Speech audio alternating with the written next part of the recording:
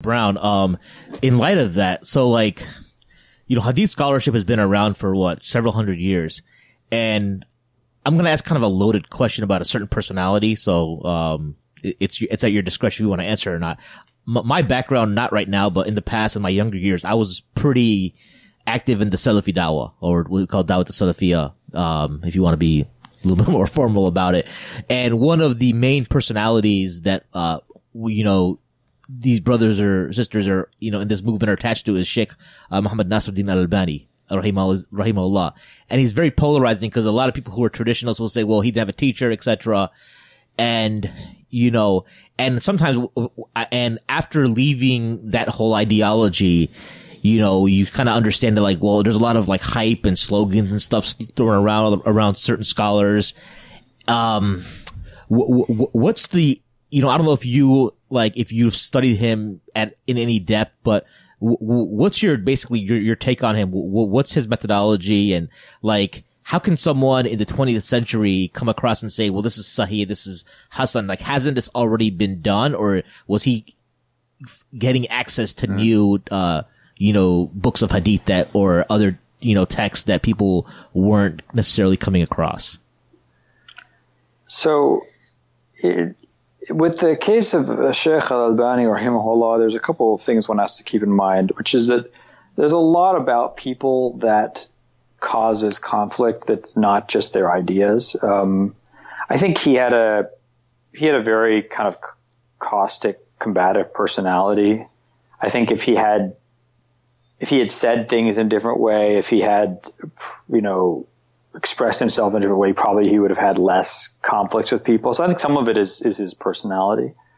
And then second, I think most of the real controversies about him are not about his Hadith scholarship. It's about his legal rulings, that, let's say women are not allowed to wear gold rings, and not just men, that,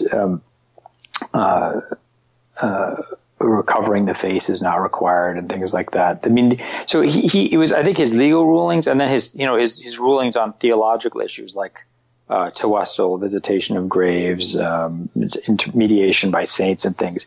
And these are the same things that, Salafis and non-Salafis are always arguing about. So I think part of it is just sort of this thing Salafis don't argue about regarding theology. Some of Albani's particular legal rulings, the fact that he didn't constrain himself to any madhab.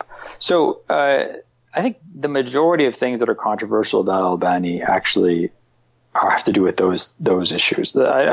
His Hadith scholarship is, I've never seen anything from Al-Albani that really differs from any other, from the sort of range of normal methodology of other Sunni Hadith scholars from the 700s to the 20th century, right? I mean, he's not like he has some methodology for authenticating or declaring weak Hadiths that other people don't have.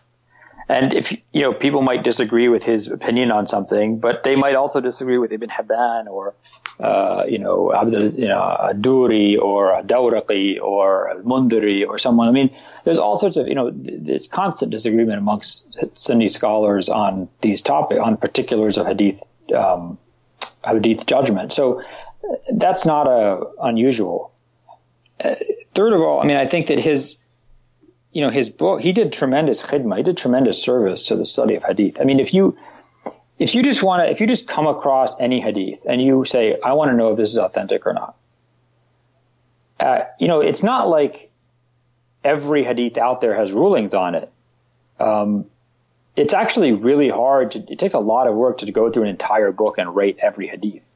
And very few Muslim scholars ever did that. And so, if you find a Hadith in Mu'jam of al-Tabarani or in the Jam' of al-Tirmidhi or something like that, and you better pray that somebody somewhere gave a ruling on that Hadith's reliability. Otherwise, there's no guarantee you're going to find that information. Well, Albani actually did. He actually went through a huge number of books and gave for every single Hadith his opinion. And he backed it up with evidence. And that was a substantive, a real important contribution. And one of the reasons people always cite Albani isn't because he's some kind of, he's some kind of superstar in hadith, whose opinion matters more than anyone else. He might be the only person who ever offered an opinion on that hadith. And that's an incredibly valuable service. Yeah, he was a game changer for sure. Yeah, and then if you look at his discussions of, why he considers hadith to be weak or strong, he lays out his reasoning, and you can disagree with his reasoning if you're qualified. And that's, but that would be no different than if you were looking at al-Dhahabi or Ibn Taymiyyah or Ibn Hajar al-Asqalani. You would have probably the same kind of disagreements, because this stuff, a lot of it is based on judgment calls and weighing evidence. That it's not kind of doing math problems. It's an art, not a science. Wow, and that's very eye-opening. I actually didn't know, because the question in my head was, and you're always afraid to ask it to other, because you're, fearful of being ostracized from the gang. But like, because I was like, well, hasn't this work already been done? And then and you explained it. No, it hasn't been done. But also, let me also, something you asked that's important that I address, which is the science of hadith study never ends. And this was a debate that I actually talked about this in my first book, the Canonization of Bukhari and Muslim, and I think I mentioned it in my book on hadith as well. But there was a big debate that starts in the 1200s over basically a misunderstanding of something that one scholar writes. And but the debate is basically has the process of authenticating or de-authenticating hadiths, has that ended?